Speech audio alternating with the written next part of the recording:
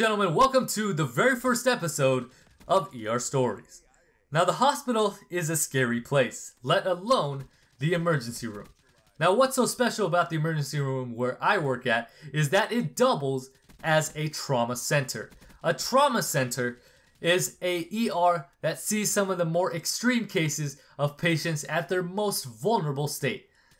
The patients in their most vulnerable state have expectations, certain expectations where doctors, nurses, ER techs, x-ray techs, etc., you name it, are there to be able to treat and help these patients at their most vulnerable, like I said before. Most vulnerable being they are looking and seeking for help, seeking some sort of treatment in order to relieve their symptoms, in order to save their lives, you name it. There are a lot of cases that I have seen, almost working a year here at this trauma center, that I have never seen at a normal emergency room. Now, being confident enough to talk about these things, I'm going to be sharing some of my instances, my experiences that I have not only seen, but I have felt working at this installation.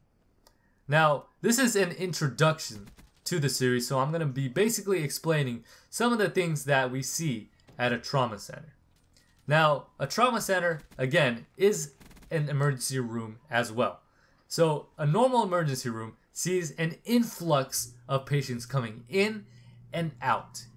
As patients come in, we diagnose them based on their symptoms, based on what we know from their medical history, and we act accordingly to that. If a patient needs to be kept overnight, we put them on the floor and make them into an inpatient, or we treat them right away where the symptoms are just temporary and we send them on their way back home.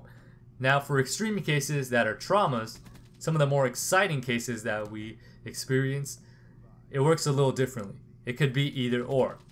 On this one particular night, I'm not going to go into great detail because this is the introduction to the series.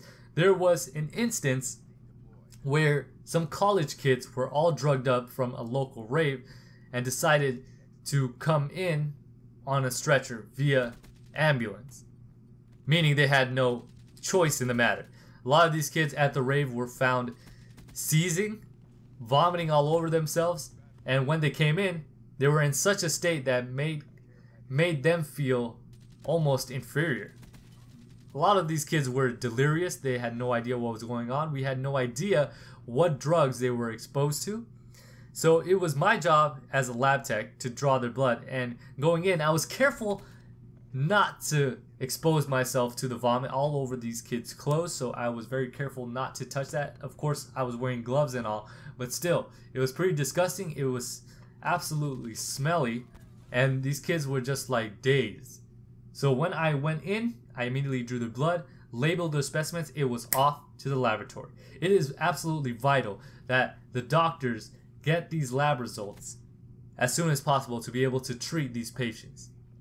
They're treating them already, but with further analysis through the blood work, they're able to give them a proper treatment, figure out what's going on in their body systems, to figure out what is going on that is exasperating these symptoms and making them worse. So a lot of these things need to be kept in mind when working in the emergency room, and it is a crazy situation, and I am happy to be able to share these with you guys. Of course, by popular demand, a lot of you guys wanted me to create this series. So with that being said, that ends the first episode or the introduction of this new series, and I welcome and I thank you for joining me.